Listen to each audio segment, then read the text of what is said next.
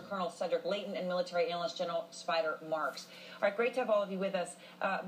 President Saakashvili, let me start with you. You were just in Kiev. You've been there all week. What do you see on the ground? Are you surprised to hear this at all? No, I'm not surprised. Actually, when in 2008 Georgia was invaded by Moscow, by Russian army, I was warning them. I was warning prior to that invasion that first Georgia will come and then Ukraine will come. Putin is following his blueprint all the way through, and actually, coincidentally, it happened both times during or around the time of Olympics. Then it was Beijing Olympics, and now it's Sochi Olympics. And actually, the blueprint is exactly the same as they applied in Georgia. The same scale, this kind of so-called unidentified troops that basically are regular special units of Russian army. We've seen them, and we know them very well. We know their handwriting. It is exactly the same thing. And we are talking right now about full-scale, basically full-scale, legally and technically for full-scale military invasion.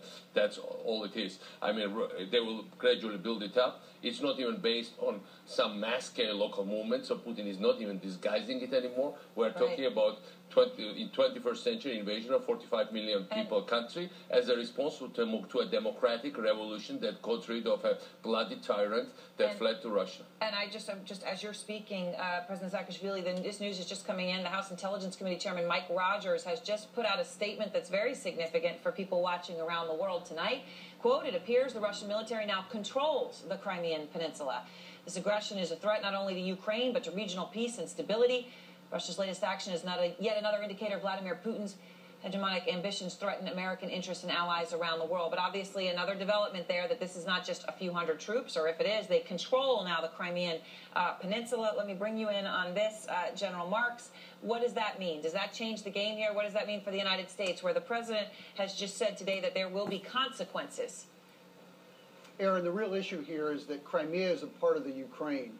The citizens of Crimea enjoy no additional sovereignty rights beyond what Ukraine would, although the Crimea tends to lend itself and its support and lean in the direction of Russia.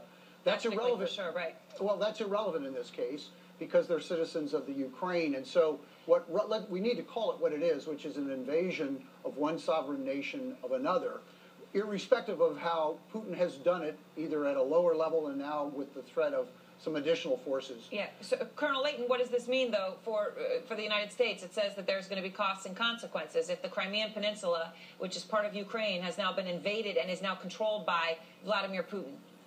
Well, I think that, Aaron, it's going to be a situation where if the United States really wants to stand up to the Russian invasion of the Crimea, then it's going to have to do something, and that could include economic consequences. For example, there could be such a thing as an embargo against Russian oil, against Russian natural gas, that would have significant effects on Europe and would have to be coordinated with NATO. But those are some of the things that we could do short of military force in a case like this. So as President Saakashvili, how bad could this get? When you were president of Georgia, hundreds of people were killed, tanks came in, troops came in. I mean, is this just the beginning for Ukraine?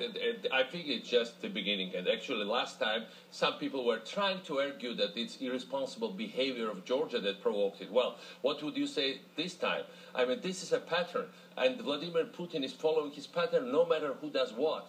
And actually, the reality is that it very much is reminiscent of what happened in the 20th century, very much like Anschluss of the Sudetenland by then Nazi Germany, and then of course the way how a big conflict started in Europe. Now this time, exactly the way how back in then European powers had responsibility for Poland, the United States, the United Kingdom, and by the way also Russia, together pledged to guarantee territorial integrity in 1994 of Ukraine in 1994 That's when right. Ukraine gave up its nuclear weapons. So there is a treaty obligation that the Western powers would have for this not to happen. Now Russia blatantly violated its own treaty obligations. So basically we are talking, I mean, all the way through, Western powers have been repeating there is no more Cold War. Well, first of all, there was always Cold War for Putin all those time. Now we are really getting to really hot war in Europe. And this is an exceptional circumstances.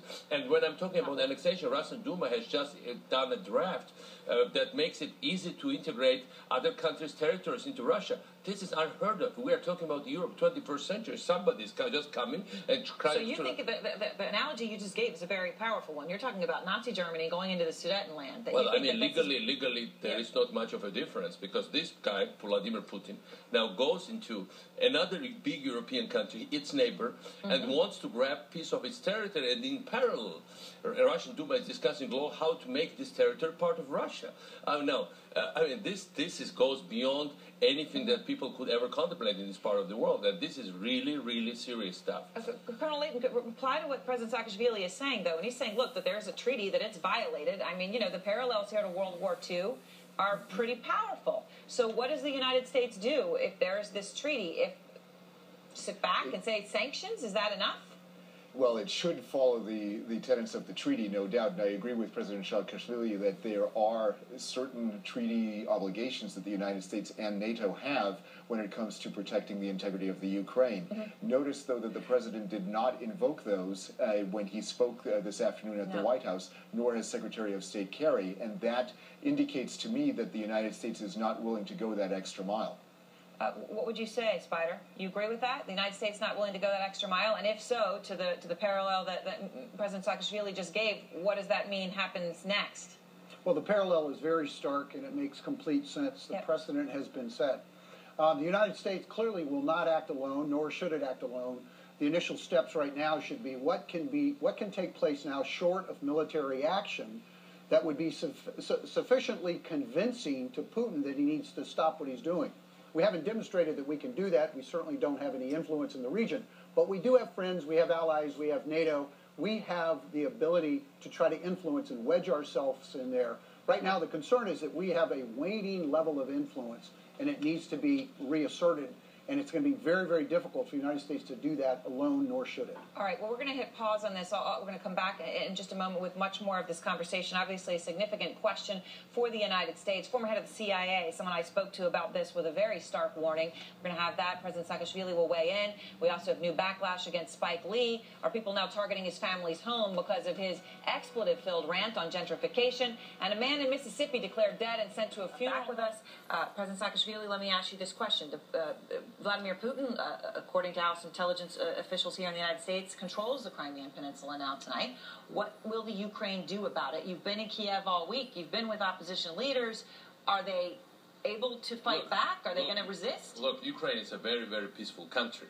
And these people were really trying to put the whole thing together. They really reached out to Russian speakers in Ukraine. And it's, and the east of Ukraine mostly joined this protest. So there was not even single pretext for Russians to try to do that. I mean, the whole thing is that they were trying to sell this story to the Westerners that we are there to protect minorities. By the way, exactly when I mentioned Sudetenland, one has to remember that that part of Czechoslovakia was inhabited by ethnic Germans, and Germany came in to so-called protect. Russia invaded my country to protect self-positions Abkhazians, and they also suffered because they also had to leave the territory because there was ethnic cleansing involving also those ethnic groups. So Russia, when using its brute force, it's exactly always the dictators that do that claim to be there on a humanitarian mission. They always claim to be provoked, but this claim is not valid. Now, Ukrainians, I think they were trying to start, they just brought in new interim government.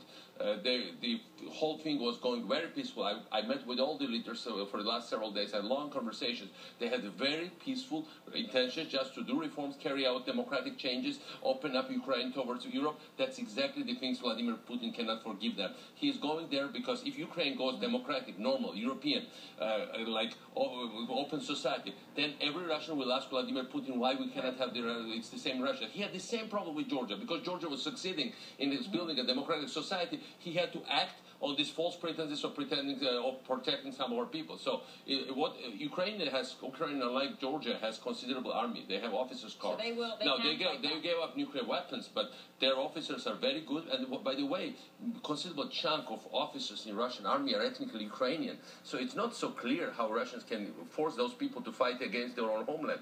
So the point here is we are really going towards, that's the worst thing to get to the situation where we might get real war between two big European countries like Russia and Ukraine.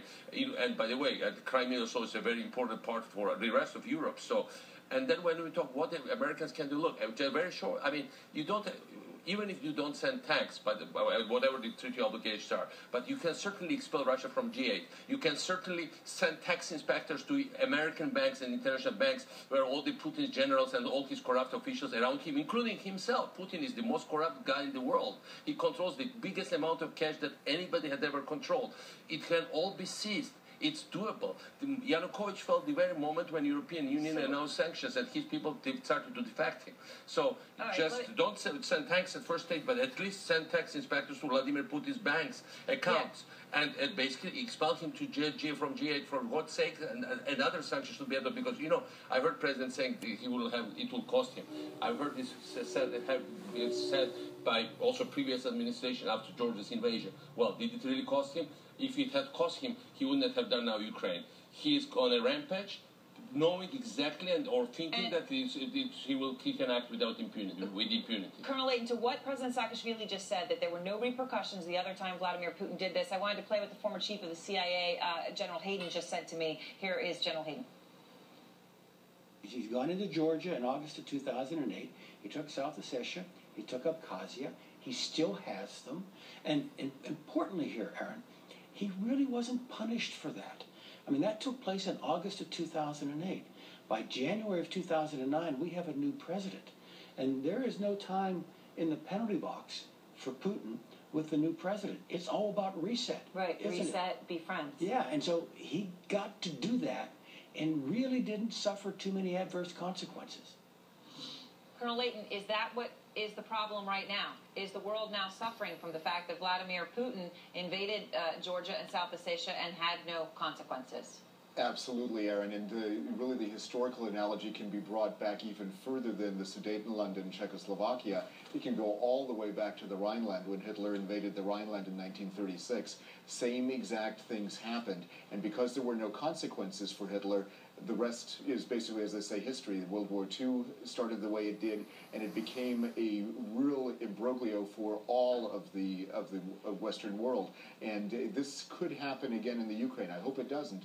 But we have a real situation where the Russians are going to look at the excuse of protecting their ethnic minority, their kindred spirits in the Ukraine, in the Crimea especially, and in the eastern part of the country.